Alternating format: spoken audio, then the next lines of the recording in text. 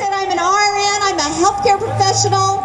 I think everyone here has an obligation as an American citizen to read the bill before you're out there telling us, before you come out here and tell us that that we need to have Lois Capps vote for this bill. You need to educate yourself about this bill. I've done my best to make my way through the bill. It's really complicated, but I have come up with some questions for Lois Capps, and I think everybody should listen.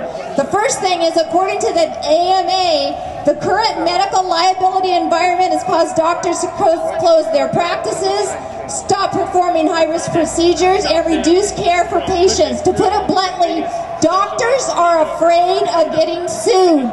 Considering the fact that a 2003 report from the Department of Health and Human Services showed that the practice of defensive medicine is estimated to cost the healthcare system up to $126 billion a year because they order extra tests to defend their butts, why is there no mention of tort reform in the bills being proposed?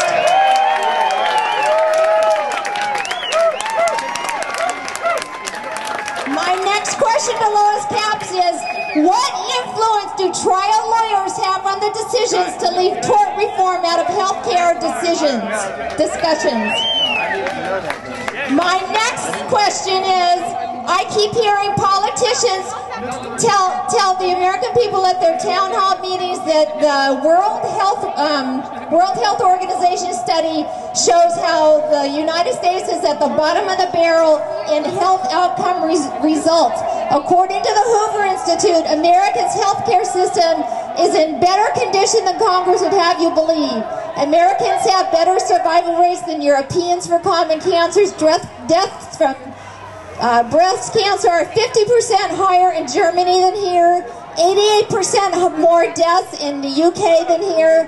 Deaths from prostate cancer is 604% higher in the UK and 550% higher in Norway than here. Regarding life-saving drugs like statin drugs that help senior citizens with cholesterol problems, 56% of Americans who could benefit from statins are taking them, compared to only 36% of the Dutch, 29% of the Swiss, 26% of Germans, 23% of Britons, and 17% of statins. So the politicians are saying that the World Health Organization shows that we're so bad in our delivery of health care, but what happens is in their study, they skewed the numbers because they consider things like deaths from traffic accidents. So the World Health study is wrong because they add other reasons for death. Also, on pages 31 and 32 of this bill, they describe the new Health Benefits Advisory Committee. That committee will decide what the covered benefits are for Americans who sign up with the government plan. There are going to be a minimum of 26 appointed members of this committee.